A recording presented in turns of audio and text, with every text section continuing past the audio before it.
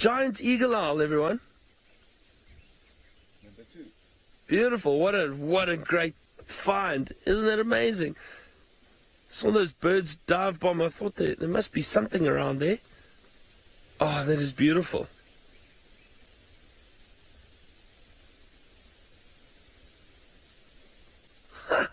I have not seen one of these for ages. I was hoping I was going to find a giant eagle owl this stint. Oh, this is beautiful. But it's sitting out in the open in this beautiful jackalberry and out in the light. David, there we go. You challenged me to find an eagle owl. Done. Second challenge completed.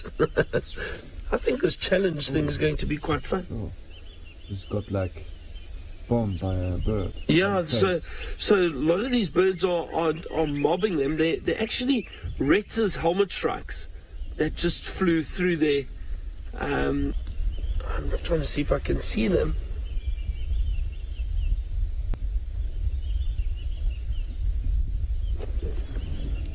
No, I wonder, we need to get those birds on camera for them to count, but there's crested barbets, grey go-away birds, Retz's helmet strikes. There's a lot going on in this jackalberry at the moment, but I'm just so excited about this owl. That is such a beautiful little position that it's in there. Out in the open, warming up in the sun. And look at those pink eyelids, you can see it clearly as it closes its eyes slightly. Those beautiful pink eyelids. I'm so excited about this. I've not seen a giant eagle owl for ages. So this is wonderful. Wow.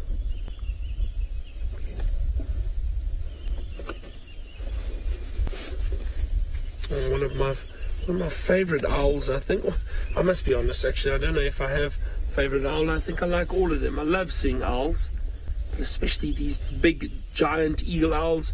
Or the name the name is now Varro's eagle owl. However, I just enjoy giant eagle owl. Now, Kat, you asked how the eagle owl got its name. I don't know, to be honest. I don't know what the reason for the eagle owl getting its name. If you think of it, there's spotted eagle owls, the giant eagle owl, the Cape eagle owl. I wonder if it hasn't got something to do with the size, perhaps, of these birds. They are very large, the size of some eagles. So I wonder if it's not got something to do with the size. But I don't know, Kathy. I'm not sure. I wonder if any of you can maybe research it and let us know if you can find any reason for them being named the eagle owl. But I wonder if it's got something to do with the size. I would assume so. I mean, as I said, we've got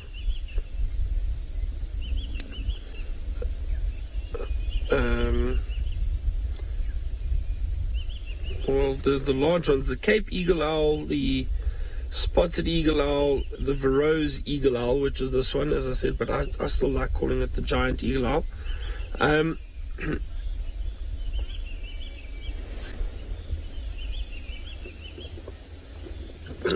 But really enjoying that sun. Look at that head turning around. The other large owl is obviously Pell's fishing owl, but I suppose those are named after their habits, like the well, obviously Pell's fishing owl for catching fish. Michael, you asked, how do these giant eagle owls differ in size compared to the others? Well, the largest, I suppose the second largest one, or the largest owl, is the Pell's fishing owl. So they're very similar in size. Then it's the giant eagle owl. So these two are very similar, just over 60 centimeters. So 2 ruler lengths, if I can put it that way. And then the others are much smaller. I'll tell you, probably spotted eagle owl is closest to that. And those are only about 45 centimeters. So about 15 or 20 centimeters smaller than these big owls. But the two largest are the Pell's fishing owl and the giant eagle owl. This is such a lovely view of it. You see how things can just happen all of a sudden in the bush.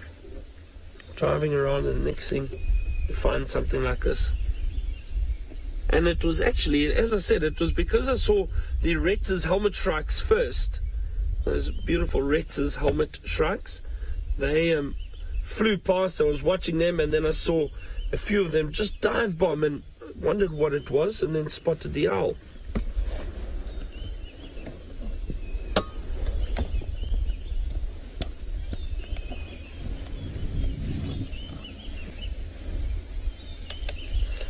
Now, little one, you asked, what do the eagle owls typically eat? Well, these eagle owls will most definitely go for,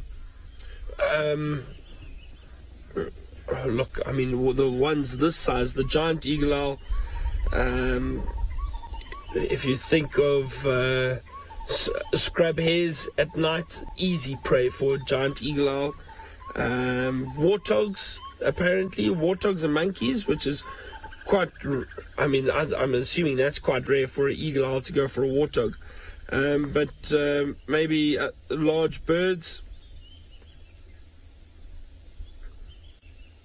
That's interesting. I'm just reading something else here now about the food. Large birds, so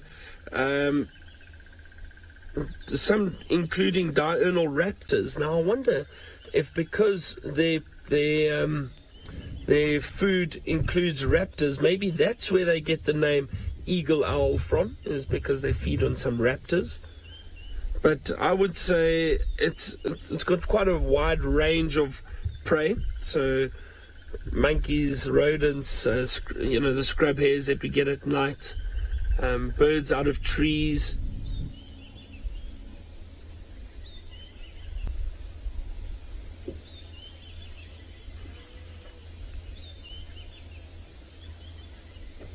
Bobby, you asked if, or how do I know if this male is, or if this owl is male or female?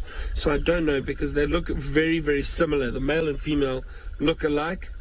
However, the female giant eagle owl is larger than the male.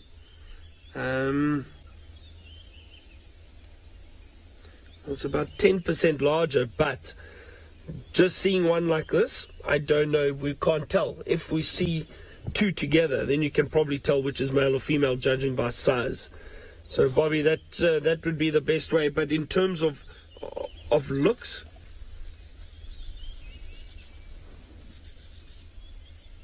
if you have a look, we might be able to see those talons. Can't get closer, unfortunately, and I don't want to move any closer because I'm scared that we disturb it and it flies away. The one we had with Stella was pretty, like we could get quite close, but yeah, you never know. Yeah, we'll wait and see. Maybe just now we can try get a little bit closer. But so as I was saying, judging by size, you can tell male and female because they look very similar. The males and females look almost identical. But if you get two next to one another, the female will be larger.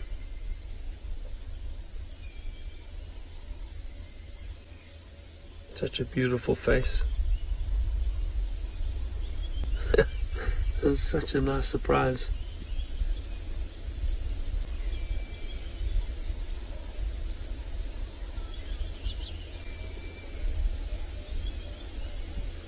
You can hear some baboons barking in the distance behind us.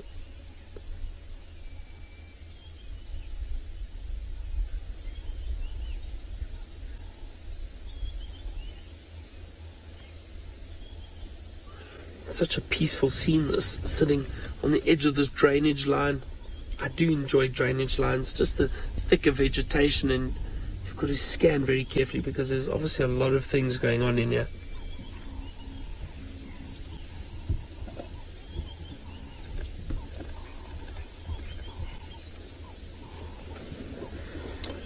Toby, you asked if the giant eagle owls mate for life. So they do, Toby. They are monogamous, so they tend to stay together.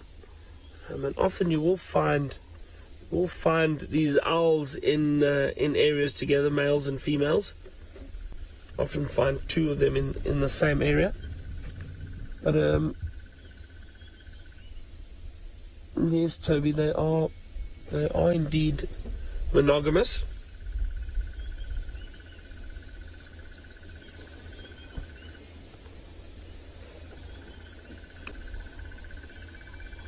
Oh, there's a lot of birds here flying around at the moment.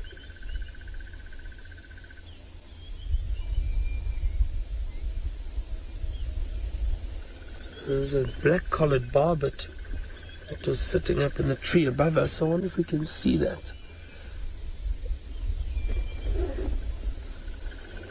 Where is it? He's sitting up there, so just through there somewhere. I don't know, from your angle you might see it a bit better. Bit difficult to see. Point on the monitor. Oh no, you know what, Seb, I think he's just moved. Hold on a second, let me see. Oh no, he's still there. So on the monitor, right? Yeah. So if we go up a little bit through the back there somewhere.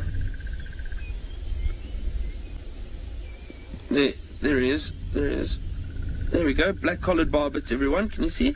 Well done, Seb. Oh, lovely. We can add that bird to our list.